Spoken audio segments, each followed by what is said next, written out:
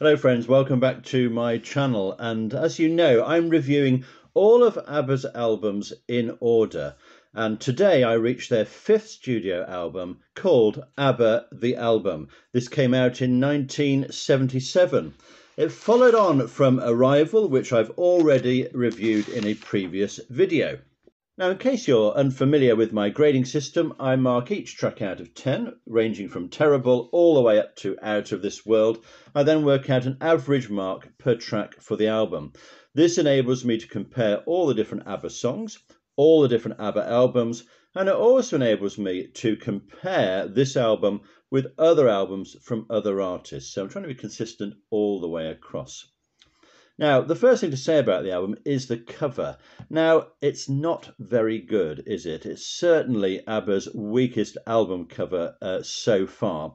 Rather strange things going on there. It looks a bit like a sort of dinosaur park or something. I don't know what's going on there. And it's a bit of a shame because it doesn't really reflect the quality of what's on the album. And when you flick through the album book with it, there's lots of better pictures inside. In fact, some really good shots of sort of backstage, in rehearsal rooms, in dressing rooms, moody shots of the group together, which I think would have worked much better than this scene we've got on the front. So the opening track is Eagle, in which Agneta and Frida share the lead vocals. This is a kind of slow, atmospheric ballad. The verse here is fairly bland. It's about this idea of the dream of flying high like an eagle that flies on the breeze. And it has the air of a kind of a John Denver song in a way, the idea of being in the mountains, feeling the breeze, feeling the power of nature. There's some panpipes in there to give it a little bit of mountain atmosphere. And there's rather a cheesy sort of psychedelic video that goes with this, which is looking rather dated now. Overall, this is okay as an opener. I don't find it a very memorable song. The voices do sound good together, but the whole thing is rather a forgettable experience. I'm going to say it's an average track for ABBA and award this one 4 marks out of 10.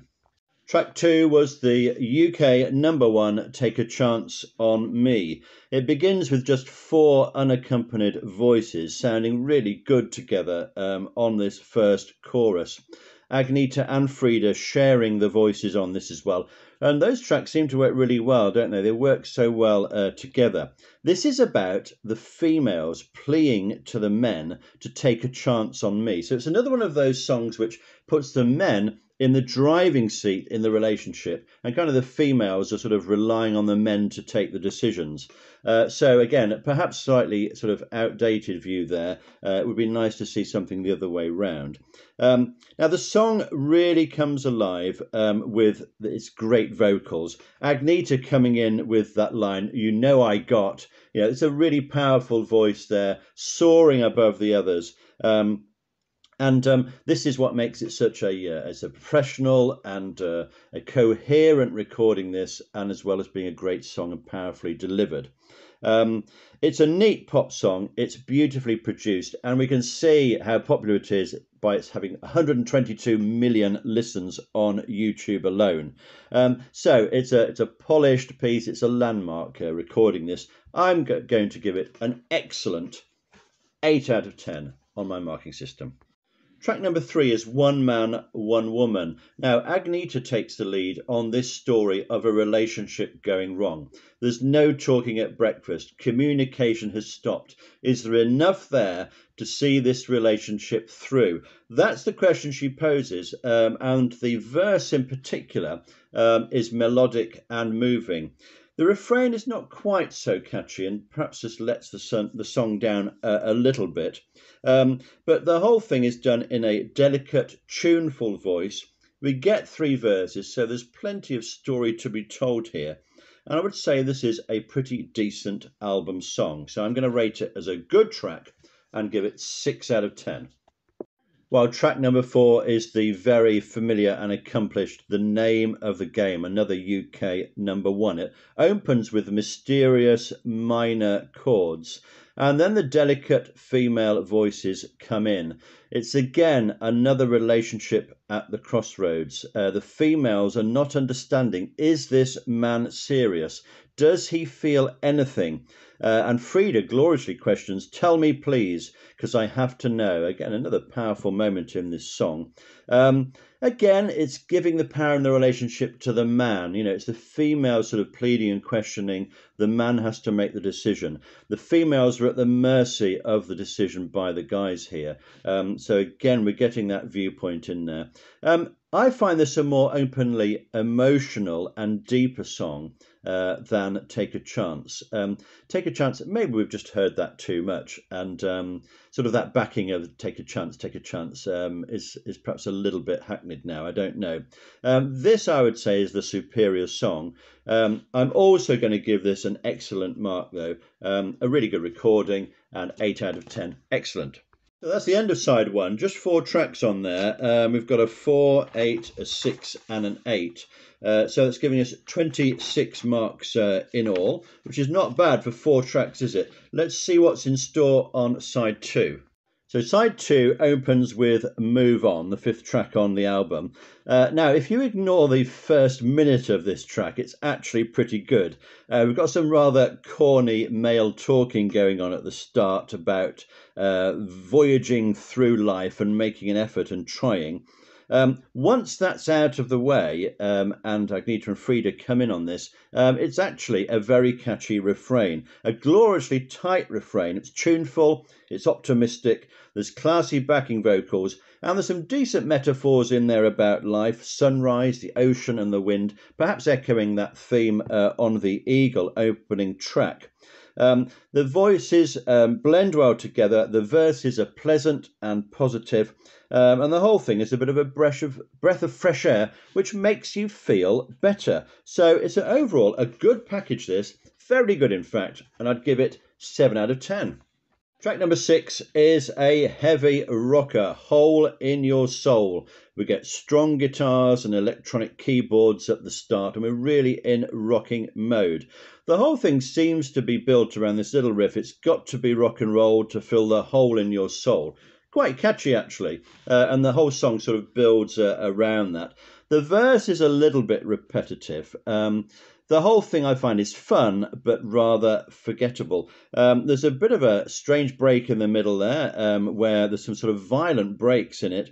The whole thing's a little bit of a mishmash, and there are some kind of Crazy Horses style screaming in it. Remember Crazy Horses for that classic out of character Osmonds track, of course, which is still great to listen to.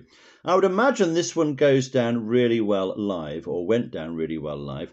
Who knows, it may be in the new show, we don't know. Not the strongest track on the album, though, this one. I'm going to call it an average track and give it 4 marks out of 10. Now we come to 3 songs which are linked together as a mini musical, The Girl with the Golden Hair. And this certainly showed the skills of Benny and Bjorn in producing something, writing something that would exist as a stage show. And we've got early indications here of real genius. Now we have the old tinny piano starting, and then Agneta coming in with this wonderful melancholic voice. We've got a glorious refrain, we've got fruity chords, it's an irresistible sing-along. There's fine use of major and minor chords there, which really makes this pleasant to listen to and interesting. And I would say this is almost the perfect pop song. One of Agneta's finest vocals, without a doubt. It celebrates the wonder of music. And it's got that nostalgic tinge to it as well. The sadness works, as we've seen in so many Abba songs. And I Am the Girl with Golden Hair, which out of context, that's a bit of an odd line, isn't it? But in context, we know this is a key part of this little musical. So what can you say? You can listen to this song over and over again. It doesn't get boring. It's a brilliant track. For me, 9 out of 10. Now, the next part of the musical is the track I Wonder brackets Departure. And one of the joys of revisiting these albums actually is discovering these songs again. Because although I've heard this album when it came out in the 70s, I couldn't remember this song at all. And it's absolutely a beautiful song. Frida taking the verse here. A very musical opening line. You can imagine the spotlight on the actor at this part of the musical on stage. It's about a girl leaving home for the big city, the promise of things to come. Frida almost sounds like Elaine Page on this, doesn't she? You can imagine Elaine Page singing this as well. And it's about taking chances and going for it. This is a very strong ballad, confidently and clearly sung. It's a lovely song to listen to and would work really well on stage. It's a pity in a way that they didn't write even more musicals, because I'm sure they would have been very successful. It doesn't really fit with the rest of the album in a sense, but it exists on its own, and I would urge you to go back to this one if you haven't and give it another listen. It's a very good track. I'm going to give it 7 out of 10. Track 9 and the last on the album is I'm a Marionette. This is the third part of the musical. We've got an atmospheric opening indicating a sense of danger. Agneta and Frida sing together on this one. They're kind of saying, I don't belong in this place. I'm being pushed around. It's all gone wrong in a way. We've got a minor key, a rather shocking refrain, and the whole thing has a bit of a kind of 60s, 70s movie theme feel almost. I enjoy this track. I know some people criticise it, but I do like it. There's plenty of drama in it. The long instrumental is maybe a little bit overdone, but when we do get to the vocals, they are strong, they are memorable. So fairly accomplished track, this one. I'm going to rate it as good and give it 6 out of 10. So the second side there managed 33 marks. And the total marks there was 59 for the 9 tracks, giving us an average of 6.55 marks per track. Now, there is one more bonus track on the disc. It's another version of Thank You for the Music, brackets Doris Day mix. I am a big fan of Doris Day, actually. This was an earlier version of the song. It's got a kind of honky-tonk feel to it, and the voice is a little bit like Doris Day's voice. I suppose that's why it's got that. But I must admit, I do prefer the album version of this song. So the Doris Day mix is a fairly good 5 out of 10, but that won't contribute to my average mark for the whole album. So let's have a look at my ABBA chart so far. This is 5 albums reviewed. And look at all those new entries there. Going in, we've got Thank You for the Music, Take a Chance, and The Name of the Game. And then further down, a couple of 7s, Move On, and I Wonder. So this album contributing 5 tracks to kind of that top 20 of mine so far. Then down at the bottom of the league, well, nothing there from this album. This shows how consistent ABBA the album is, actually. There's nothing rated lower than a 4 there, so nothing coming in at the bottom there. We've still got I Am Just a Girl, only merited 1 mark, Pick a Bale of Cotton, Crazy World. Rather forgettable deep cut album tracks. So, look at my rating so far based on average marks per track. ABBA the album comes in at number 2. I've still got Arrival as my favourite ABBA album so far, with ABBA 3rd, Waterloo 4th, and Ring Ring in 5th place. And this graph, which I'm updating here, is the ratings for each song going in order from 1973 on the left through to 1977. We can see some big peaks here on the Arrival album and some pretty big peaks here on ABBA the album. So a really fruitful time for the album, really from 1976 onwards.